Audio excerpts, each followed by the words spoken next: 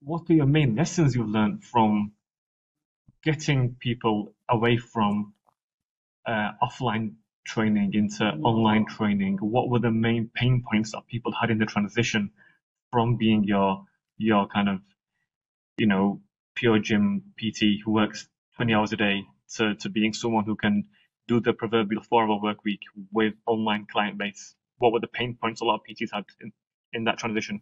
So I think the lessons are something that we've certainly discussed quite a lot off camera, Asif, which are and it applies much more globally to probably a lot of your audience.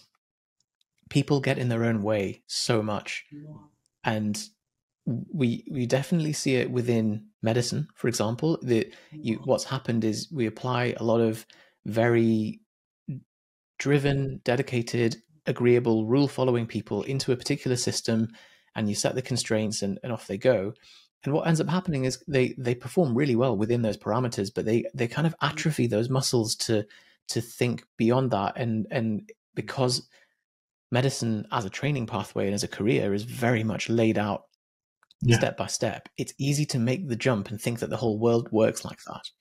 And I'm sure you notice this, particularly there's some groups of doctors who are trying to leave the NHS, but they're looking for the training pathway to get out, and it's like, it doesn't exist. You have